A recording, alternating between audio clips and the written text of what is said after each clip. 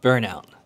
Hey, what's going on? Hope you're doing alright. My name is Matt, this is Dwyer.Creatives, and today we're going to do something a little bit different.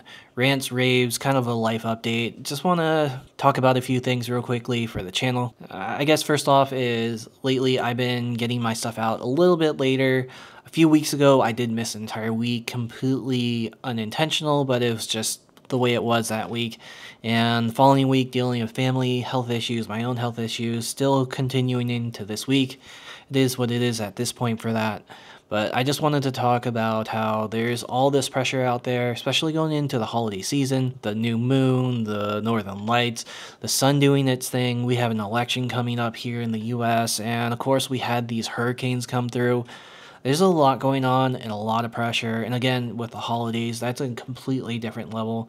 I feel this pressure, and if you're feeling that pressure, just know that you're not alone with that. That's the best I can say it, I guess, at this point. Now, there are 11 weeks left in the year. That means about 22 videos, and I'm going to do my best to get those out on time. If you have been enjoying the channel, make sure you subscribe.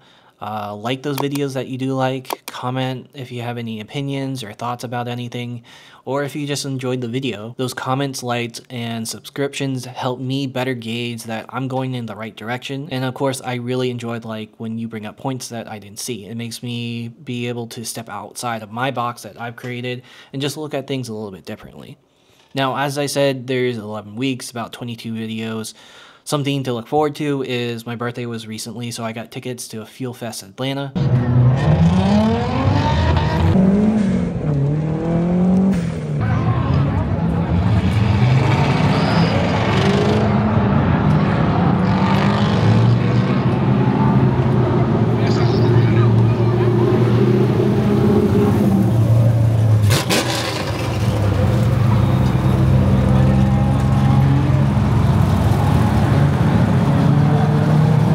Had a great time. I really enjoyed it. Got to do a drift ride along, so maybe look for a video probably next week about that. Probably do from gear comparisons, especially now that I have the iPhone 16 and been getting a lot more experience with that compared to my other cameras. Yeah, so that's really going to be it. Short, sweet, not going over too much. Just a little update for all of y'all if you interested, and if you did make it this far, I really appreciate all your support. And I guess I'll just say this one more time.